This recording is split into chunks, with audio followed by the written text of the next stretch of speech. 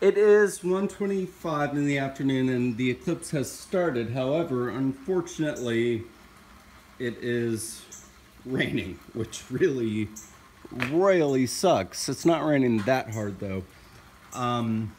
So I will be waiting for the clouds to pass and then I'll be going out and doing some more filming. But I wanted to show everyone something kind of neat real quick.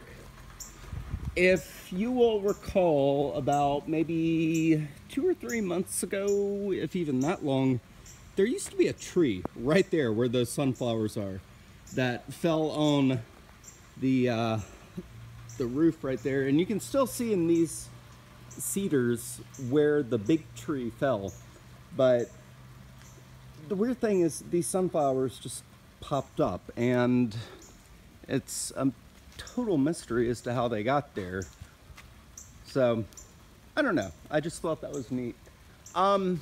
Okay, really hoping this rain will go away shortly, so I'll keep you guys posted.